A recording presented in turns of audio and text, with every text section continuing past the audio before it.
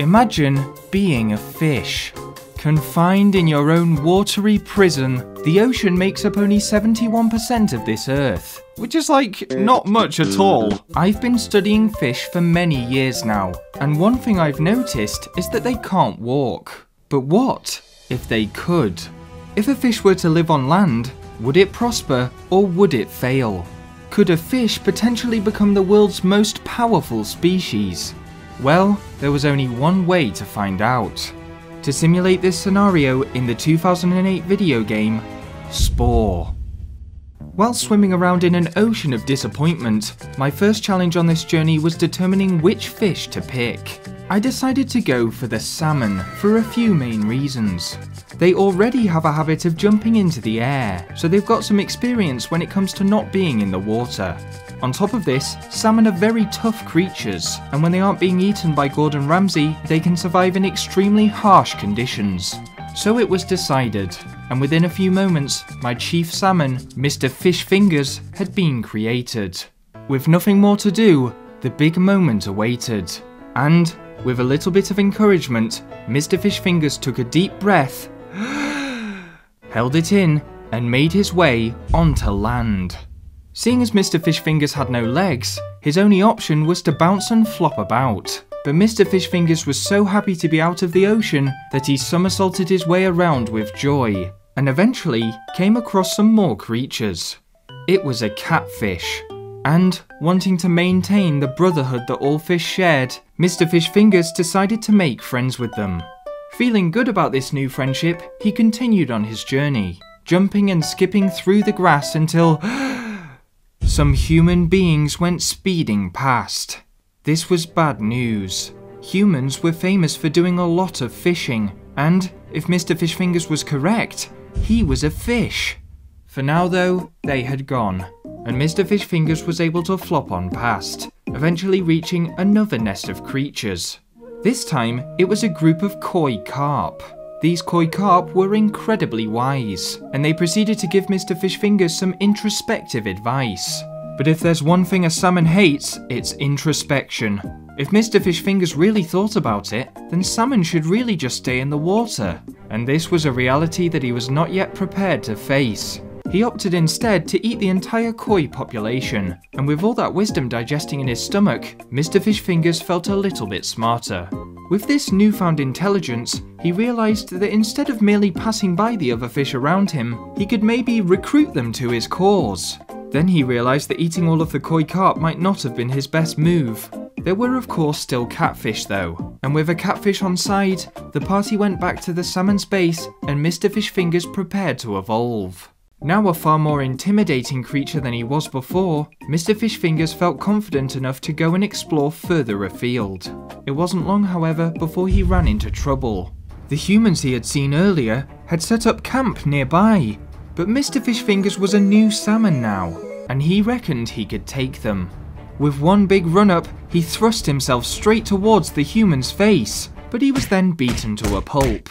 Thankfully, Mr. Fishfingers' catfish friend rushed in to save him, and he was only just able to escape. That catfish's sacrifice would never be forgotten. Wounded and on the verge of collapse, Mr. Fishfingers might not have survived had he not stumbled across his next allies. A group of trout. The trouts took him in, cared for him, and by the time he made way, he was accompanied by their greatest warrior, Timothy Trout. With Timothy by his side, Mr. Fishfingers felt unstoppable, and he was able to defeat some more species in the surrounding area to increase his fighting ability. By the time he returned home, oh look, the salmon were migrating, a sign of the fish's advancement, and, following suit, he and Timothy ventured after them. Along the way were many dangerous creatures, a bunch of aggressive plums, and most notably, the humans once again. "You killed Colin the Catfish!" screamed Mr. Fishfingers as he launched into battle. The humans were startled and began to make a retreat. Mr. Fishfingers thought he had won, but it was all just military tactics, and after foolishly charging into their ranks, Mr. Fishfingers was beaten up so badly that the game crashed. It was back to square one. Mr. Fishfingers had to defeat the plums all over again. And oh look, the salmon are migrating. This time, Mr. Fishfingers made sure to keep out of the humans' way, but he swore that one day he would get his revenge, and maybe steal their legs too while he was at it. After travelling past some orangutans, and being chased by some rather unfriendly lobsters, they finally made it to the salmon's new base. Here, Mr. Fishfingers took the opportunity to once again evolve, and then he died immediately to the next creature he saw and the game crashed. Oh look, the salmon are migrating. This time, Mr. Fishfingers would get things right. Oh, nope, he's died to the plums. Oh, for God's sake. Oh, look, the salmon are migrating. I swear to God, I was playing Spore on Minecraft hardcore mode. It wasn't just hardcore mode for Mr. Fishfingers, however, and the next time he engaged the aggressive plums in combat, Timothy Trout tragically passed away. A great servant to the cause, and more than anything, a dear friend. On the upside though, he tasted delicious. With Timothy's memory in his heart, and his body in his stomach, Mr. Fishfingers snuck back past the humans, swearing once again to steal their legs, then back past the lobsters, and finally, he arrived at the salmon's new base again. After evolving for a second time, Mr. Fishfingers took the opportunity to get back at the lobsters who had chased him before. But once the fray had died down, he stumbled across a creature who melted all the anger in his heart away. His name was Mr. Pinchy, and he was an adorable crab. It turned out that Mr. Pinchy was attempting to establish something known as the Crustacean Nation, and although he may have purposely forgot to inform him of the murder of several dozen lobsters, Mr. Fishfingers and Mr. Pinchy made an agreement to work together for the sake of underwater creatures everywhere. As such, they moved out and began to wreak havoc on the rest of the world. With Mr. Pinchy's help, there was nothing that could stand in their way. And, following a memorial service for Timothy Trout at the Trout's Nest, it was finally time to bring justice to the humans that had haunted fish kind for so long. Mr. Fishfingers once again went flying in for the kill, almost too enthusiastically this time, but it was this enthusiasm that had the humans outmatched. And, before long, the Salmon Crab Alliance was victorious. This could only mean one thing. Salmons were about to get legs. With his new legs, Mr. Fishfingers was unbelievably fast. Almost too fast, in fact. His legs took him further afield than he'd ever gone before. So far, in fact, that he uncovered something he never should have uncovered. Standing in front of him was a giant whelk. The thing about giant whelks is, they are extremely aggressive. Running into a giant whelk can mean only one outcome. And in the midst of all the action, Mr. Pinchy was caught and unceremoniously killed. Mr. Fishfingers was so heartbroken that he decided to remove his legs for good. He then returned to the crab nest where he met Mr. Pinchy Jr. and told him of his predecessor's fate. Mr. Pinchy Jr. swore that the Crustacean Nation would stop at nothing to take the giant whelk down, although he then died a couple minutes later. So maybe, I guess, Mr. Pinchy Jr. will carry on his grandfather's wishes? In fact, I wonder if there's a video about that. Having struggled through all of this commotion, Mr. Fishfingers and the salmons had come a very long way, and they finally felt it was time to move into tribal stage. A village was established, and the salmon took to killing the local population of strawberries for food.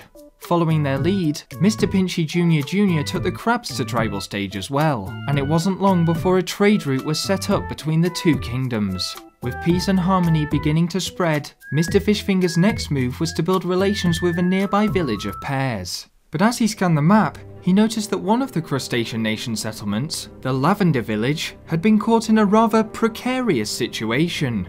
They were about to be attacked by one of the salmon's greatest enemies, a giant, grizzly bear. The bear stomped around, causing absolute chaos, and all the salmons could do was skid about the place in fear. All salmon within the vicinity of the Lavender Village turned tail and ran. But whilst they did so, two brave crab warriors went out to meet the bear head on.